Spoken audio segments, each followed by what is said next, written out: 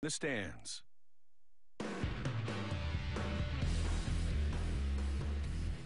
The driver will get the trophy and the credit, but a good set of wheels is behind every win.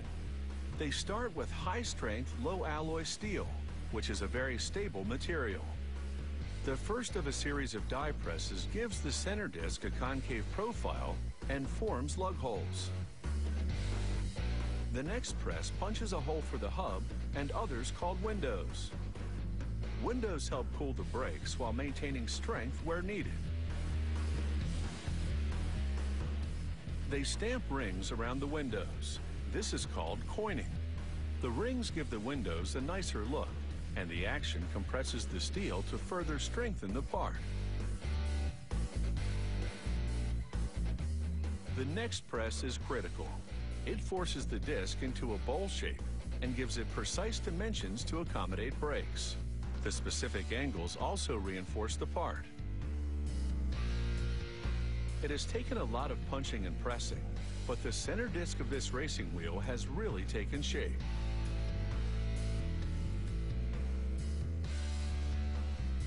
A smaller press now punches out the lug holes that were outlined earlier. These holes will allow the wheel to be mounted to a vehicle.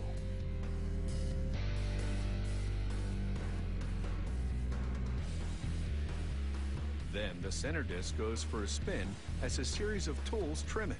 The part is now complete.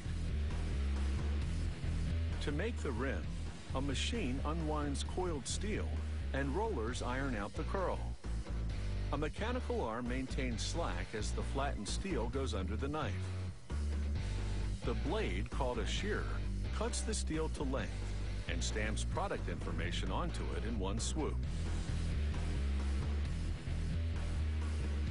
An operator now winds the steel between 3 rollers to twist it into a band. He then places the band into the jaws of a welder, which fuses the 2 ends together.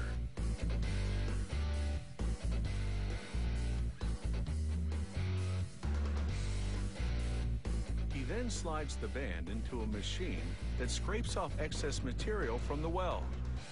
It's still warm, so it can be easily removed. Now, the band comes under some serious pressure as a machine forces it around dies at both ends to create flares.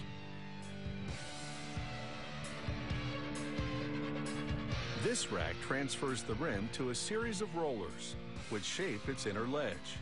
This part of the rim is called the bead seat, and it will be attached to the bead wall of the tire.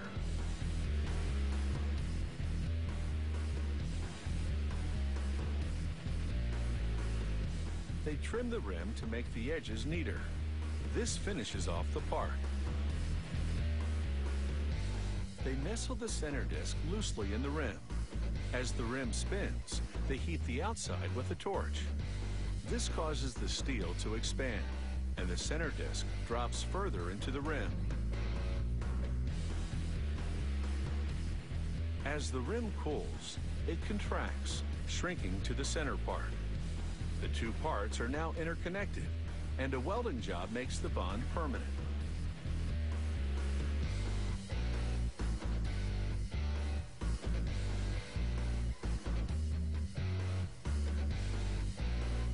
A worker drills threaded holes onto the wheel to attach valve stems. As it exits, the drill turns in reverse so it doesn't wreck the threads.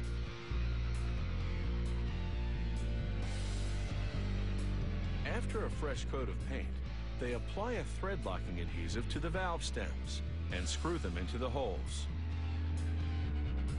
The valves will be used to add air to the tires. The wheel rotates as a small roller paints a stripe onto the rim for accent.